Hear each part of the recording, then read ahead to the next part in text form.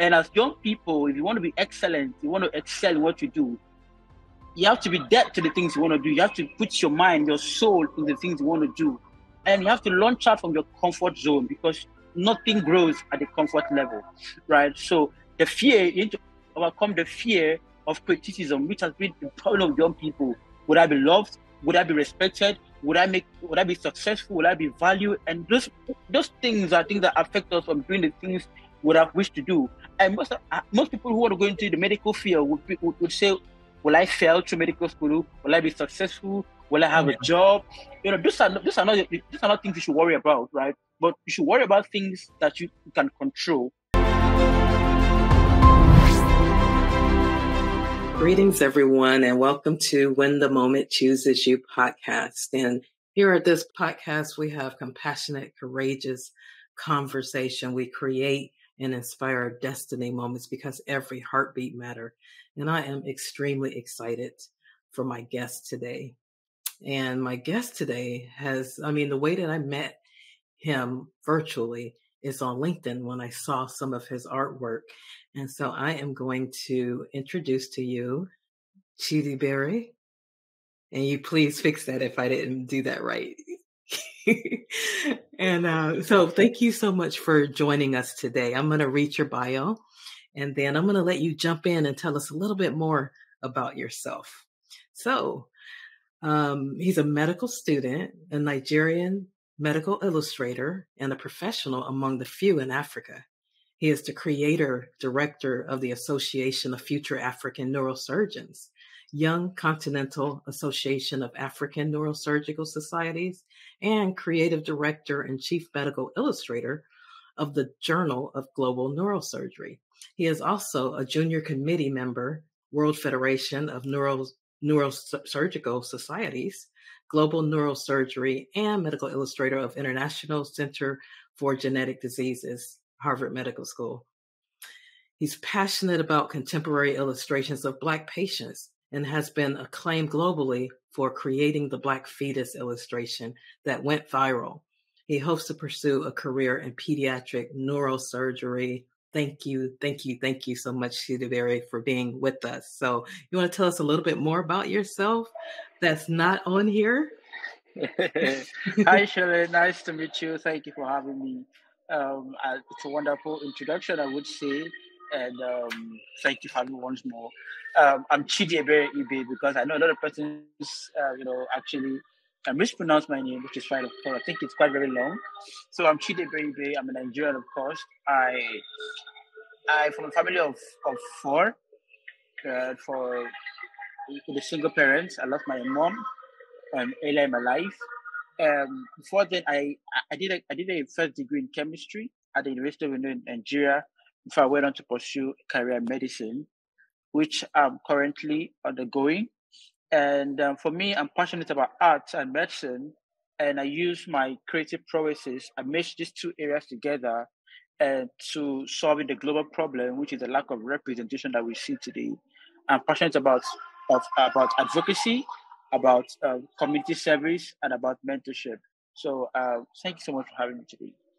Yeah, that is wonderful. So I want to go back and I want to actually ask you about what inspired you to actually be in the field that you're in, especially with the medical illustration, because that's kind of rare. I hadn't heard about it, to be honest, until I saw you, and I was like, I didn't even know that existed until I started thinking about when I went through nursing school, all of the different graphics and things that I saw in books, it was white or Caucasian. So yeah, tell me how did that passion ignite? Help us, unpack that story for us. Yes, thank you for asking. So that happened in 2020 during the lockdown, where before then I was a graphic designer. So I reached out to this book, which I read earlier in my bio, which is the Association of Future African Neurosurgeons. So I reached out to them and said, I'm a graphic designer, that I would love to work for you, and you would pay me to work for you, right? So I received a prompt response that there are no resources to pay. And because I have passion for medicine, I quickly said I wanted to volunteer to create designs for the organization. So there I met my mentor, Dr. Ulrich Sidney, and he saw my artworks, and he knew I had passion for medicine, and he said, why not go into an area called medical illustrations? I mean, typically, I had never known of a field like that ever in my life, right? So I had to make research about medical illustrations, and they were beautiful, they were amazing, because I mean, I had seen images like this before, but I never knew people were the ones creating images like this. So it was a challenge for me to start creating this. I had to make research. I went to YouTube to watch videos, but sadly, there were no YouTube tutorials on how to be a medical illustrator. And so I had to pick up the challenge to being one and to training myself to becoming one. So I had deliberately to teach myself. So that's where I started drawing.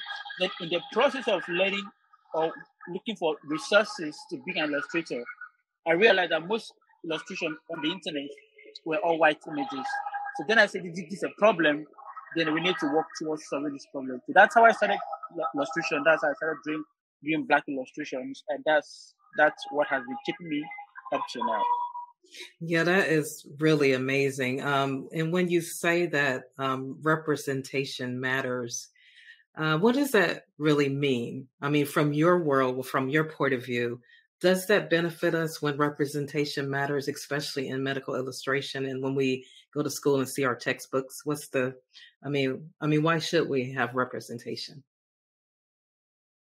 Well, shortly after that image of the black fetus went viral last year, a lot of persons made comments on the internet that we do not need black images, like that we are all okay with our images being all white. And that is to simply say that they are saying that representation do not matter. Well, statistically, also understanding that there has been an increased infant mortality rate, there's also been an increased maternal mortality rate. And all of these is premised on the lack of representation that we see in medicine. For example, let me go into dermatology, for example. You'll bear with me that the way skin condition represented on black skin is different from how it represents on white skin. And we've had a lot of cases where a physician did not have the expertise or the knowledge or the experience to diagnosing simple skin conditions on black patients. And because of this, that particular skin condition became worse, right? Mm-hmm. That's to say that representation really matters. Now, when we talk about representation, it simply means, speaking up for the minority, speaking up for the underrepresented. And that's why it matters, because if you look at the healthcare outcome, it affects the minority group, right? Because they have not been represented properly. And that's why this really is important. I mean, some time ago, there was a research carried out in Nigeria where medical students were asked to bring out a medical textbook and to flip through. I bet you most images in that textbook were all white skin illustrations. And most medical students in Nigeria do not know how to diagnose simple heat rash on the black skin. It's as sad as that, right? And that's why representation really matters. Because if you're looking towards having a universal health coverage, looking towards improving our health outcome, then it is always going to be premised on proper representation, right? So that's why I say representation really does matter. For me as an artist, I use my artistic skills to talk about representation, right? For you, who is you have a podcast, you have a radio station, you use your platform to talk about representation, and that's how this works, right? So we cannot say it does not matter because it affects a lot of lives. We can't count number of persons number of families that have lost their loved ones because the physician didn't know what to do at that particular time. So it's really it's a striking issue. It's a big issue, and I would say that the issue of representation has just been a new topic of recent because people talk about diversity, talk about equity, but not much more talk how black people were ill-treated, how black people, if you are pregnant and you are black, you are not given equal healthcare attention. If you are pregnant, if you're a black person and you are sickle celled, you are called a drug addict, right? So all of this is premised on representation, and that's why it really does matter.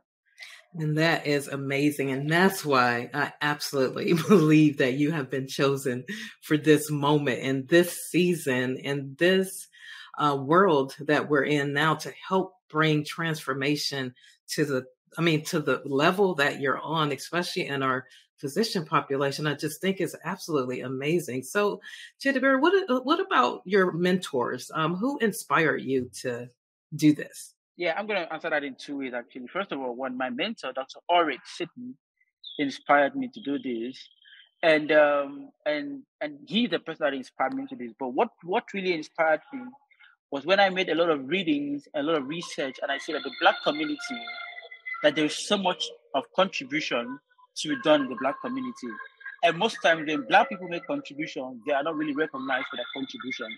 So those things inspired me and said I wanted to be an agent of change in my society. And that has been an important thing for me. That has been a key factor for me, right? Because when I look at my environment, look at Africa, look at the Black community, and I realize that there is so much that we can do to improving our lives, right?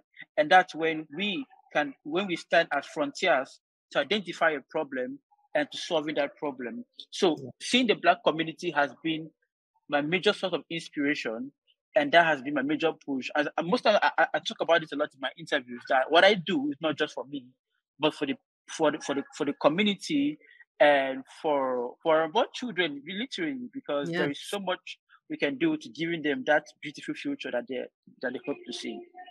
Yeah, absolutely. I'm just so inspired. Now, my question is, have you been supported in doing this? Have you hit any roadblocks at all? Well, actually, I've been supported. I had people who said, who literally came to me, how can we support you? How can we push your work? Some persons make donations. Some persons, contributed to my studies. Some persons provided some equipment for my illustrations. Because when I started, I was just using a computer mouse to do illustrations, and they were very difficult to produce beautiful illustrations. So people make support. People also give me opportunities to work with top firms globally, where I could also learn, where I could also meet important persons also and network. So it has been supportive.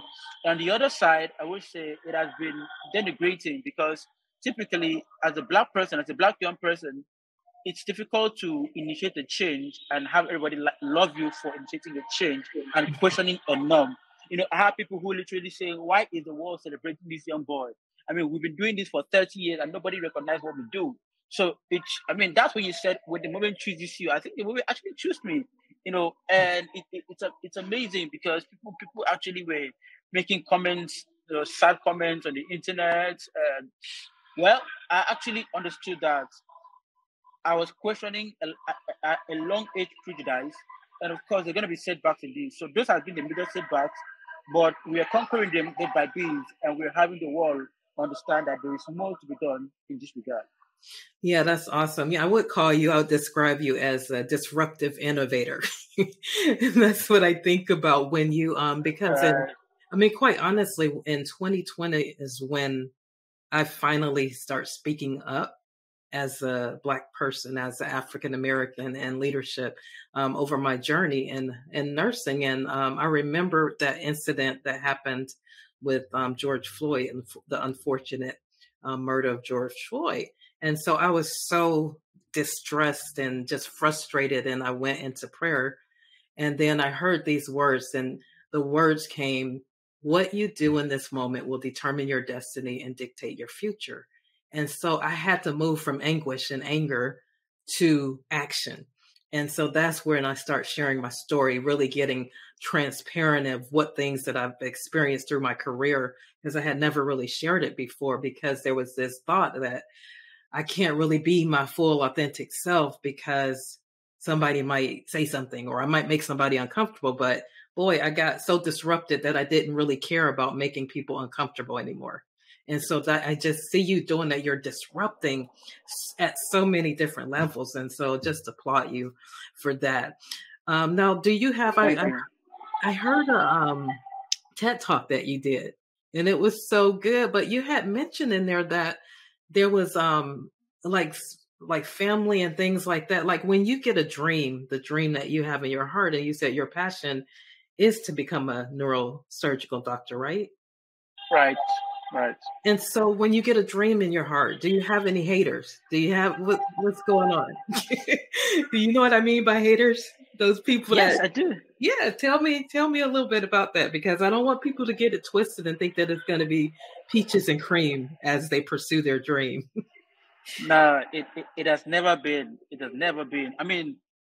For me, the beautiful thing about dreams, the beautiful thing about chasing your dreams, is that it's difficult to achieve, but once achieved, right, it gives you that sense of satisfaction. Because I know that when I wanted to be a doctor from whenever, like the moment I started thinking of myself, being a doctor always been my career. But, some years ago, I tried medical school for 10 good years. I wasn't admitted into medical school. And family said, that I should leave medicine, I should leave medical school. That when will I finish medical school to come take care of the family? When will I be a doctor? And it was sad. My family said, that if I'm going to go to medical school, that I was going to sponsor myself through medical school. So the challenge for me, it was a big problem for me because the persons I felt should have supported me were not there to support me. So I literally had just myself to push through those tough times. So that's where I started learning skills because I understood that while in medical school, I really have to work, pay my tuition. So I had to learn some skills that would be as a foundation to raising money for school. But in that process of learning, of building building expertise, building competence, it was that process that I realized who truly I was, right? Understanding my strengths and weaknesses. Some years ago, something amazing happened in my life. I was traveling to somewhere, and because I loved medicine, I love doctors, I just love the healthcare in the healthcare space. So I was traveling someday. I stood in front of a general hospital in Nigeria where I live. It was just very beautiful, and I had never been to a hospital in a long while. So I said to myself, when will I ever go into this hospital? And because I was so excited about medicine, so it's sad to say that same day I actually went into the hospital, right? But not as a doctor, not as a medical student, but as a patient. Because on my way back, we had an accident and we were rushed to that same hospital. Oh, wow. So then it just dawned on me that my words are actually powerful. That if I was going to shape my future or shape my dreams, I really have to use my words to build that beautiful future that I had desired. So it has really been tough. It has really been a difficult moment. But now I bet you my family is all supportive because they're seeing results, right, in being the healthcare space. So dreams that are, what you're created to do, the things you're created to becoming, right, will be difficult to achieve because that's the beauty about things. Because when things comes easy, there's no value for them, right? So now I have value for my dream. Now I have value for the things I have waited all this life for, and it's been an amazing period of my life. Yeah, wow. So when will you be done with med school? I'm just curious. Yes, so hopefully by 2026 I should be done because I was supposed to be in Ukraine, but due to the crisis, of course, I'm back in Nigeria. So I'm currently pushing forward applications to other schools in Europe and to continue my studies. So by 2026, hopefully, I should be done with medical school. That is awesome. You said something super powerful about words and how powerful, because you did speak that out and you did wind up in the hospital, and that's how powerful those words are. And so when you think about words, like, how did you get your strength? Like, how did you get through all of these roadblocks and barriers and you're still pressing and becoming this wonderful physician that you dreamed of being? Like, what is it that helps keep you going? Well, I would say, first of all, I'm going to talk about my faith as a believer.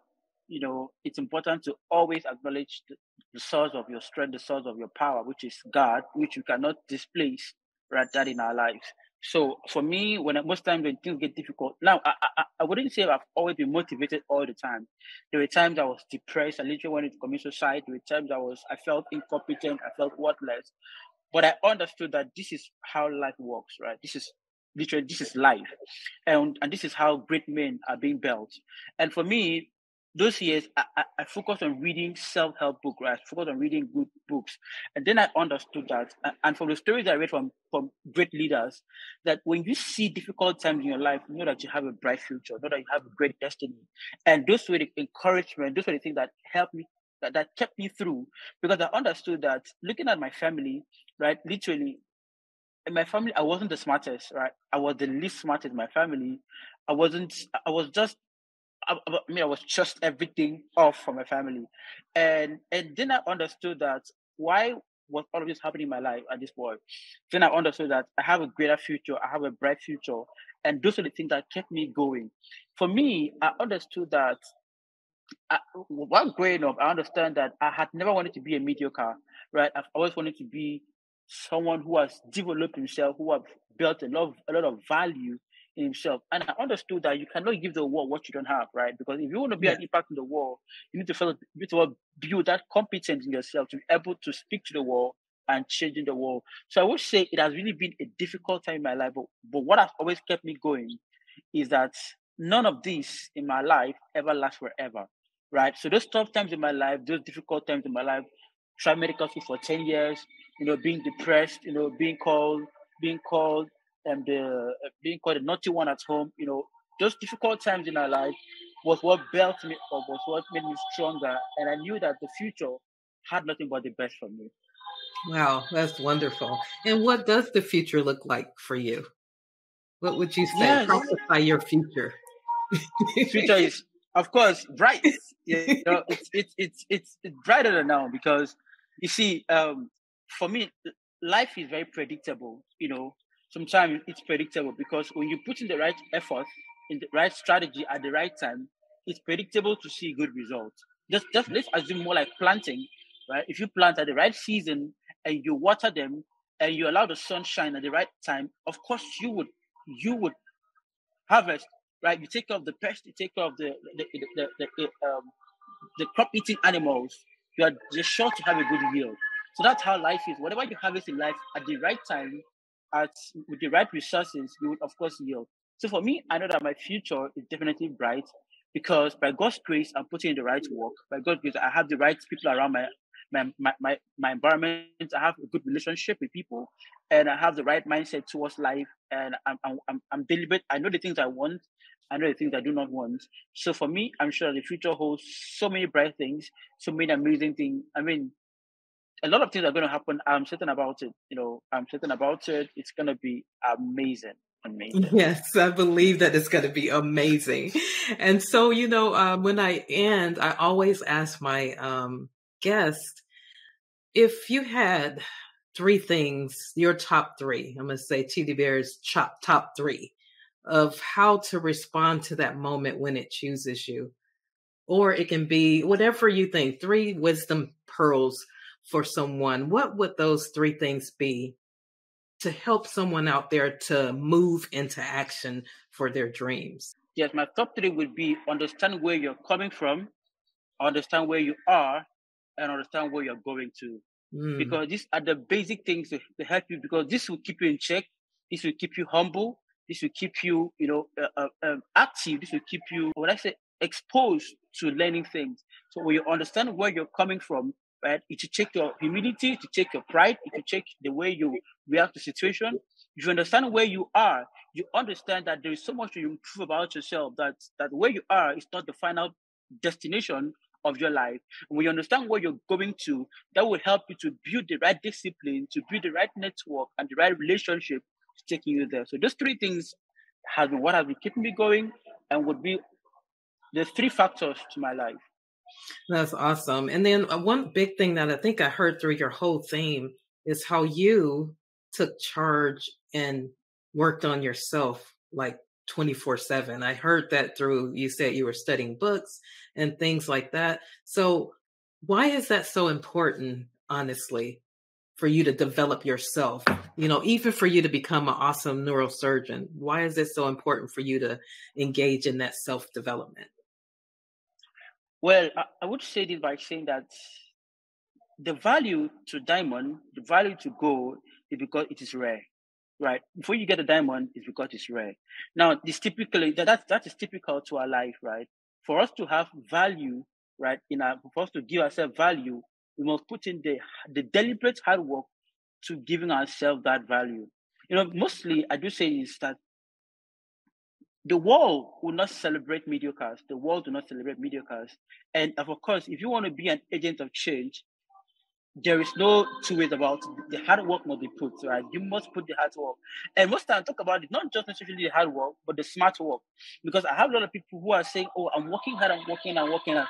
But yet they see no results in their life. The problem is because you're working hard, you're not working smart in direction to your purpose in life. So I would say that we can't take away the place of hard work in our life. We can't take away the place of discipline. These are the most important things to being excellent in life. For me, I had worked a lot. literally when I was in school, my first degree, I would leave my school, I would leave my classes, I would travel for 1 week to go and do artwork somewhere. You know, those those those times in my life, with times I was breathing, I was putting the energy, the work, and I think that is paying off right now.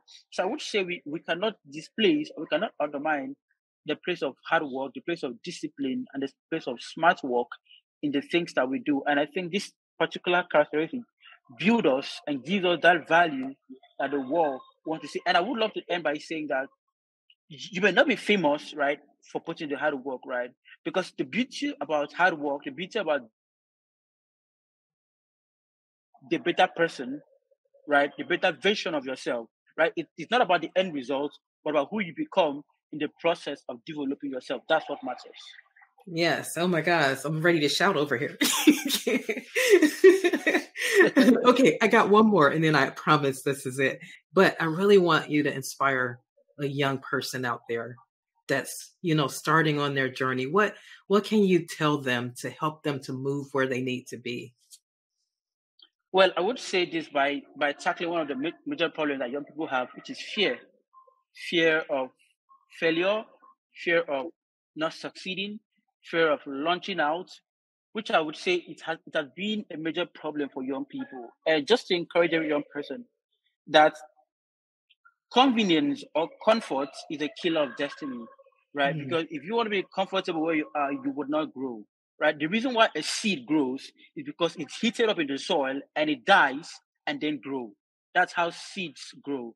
And as young people, if you want to be excellent, you want to excel in what you do, you have to be dead to the things you want to do. You have to put your mind, your soul in the things you want to do. And you have to launch out from your comfort zone because nothing grows at the comfort level, right? So the fear, you need to overcome the fear of criticism, which has been the problem of young people. Would I be loved? Would I be respected? Would I be successful? Would I be valued? And those things are things that affect us from doing the things we would have wished to do. And most people who want to go into the medical field would say, will I fail through medical school? Will I be successful? Will I have a job? These are not things you should worry about, right? But you should worry about things that you can control. Most times I tell people to see, why worry about things you cannot solve, right? And the things you can solve, why worry about them? So it's important that young people eliminate fear. It's not easy, right? But it can be done. And it's a step-by-step process. We start from the right foundation, good mentorship, and the right environment, and we build up to achieving that. So first of all, eliminate fear, then shoot for the stars. Awesome. Wow. What a power-packed message for today. So thank you so much for being on the podcast. And how could people get in touch with you or support you? Let us know how we can help. Well, I would say, first of all, I'm hosting a big conference in Nigeria, which is going to be in October, which we call the Championing Change Conference. And it's going to be targeted to young people to encourage young people that they can be agents of change too. So when that is done, we'll call for promotion, for share, for partnership, for collaboration, for those who want to collaborate with us. But for those who want to support, you can reach out to my management, at management@chidiebereibe.com. So with there, you can, talk about how much you want to support us, talk about how well you want to partner with us on projects, you want to partner with us on hosting events, speaking engagements. It's amazing. So whatever support comes from the community is amazing. But it's for that, you can reach out to my management, which is management@chidiebereibe.com. Okay, great. Well, I so appreciate you, and I am so honored that you would stop by here at When the Moment Chooses You. And I really believe that God's hand is on your life and that you're getting ready to totally disrupt systems and help transform self and systems, quite honestly, all the way back to our school books. I mean, this is absolutely just innovative in so many ways. And so I just so applaud you for the work that you're doing. I hope you come back and visit us someday because I know your message I got like super inspired. I'm just telling you. So thank you so much. And we will see him soon again, I hope. And congratulations on your endeavor. And I'm just going to be watching you. He has some awesome stuff on YouTube too, if you guys want to check out his TEDx talk. Okay, thank you so much. Greetings, everyone, and thank you so much for joining When the Moment Chooses You podcast, a podcast that creates and inspires destiny moments because every heartbeat matters. We engage in compassionate, courageous conversation because truly I believe that stories are a way to inspire other people to move into action and be the best and highest expression of themselves. So I'd love for you to subscribe, follow, share, and like. And also, I have a private Facebook page called When the Moment Chooses You. I would love for you to go over and to like so that you can stay current. I do host live sessions there. And so it's more engagement. You're welcome to ask questions. And a little bit later, we're going to be doing some fun stuff there. So I invite you to go over and like my page. Thank you so much for joining. And I want you to remember that there's something significant for you that you need to do while you're still here on earth. And you want to be able to respond to what will you do when the moment chooses you.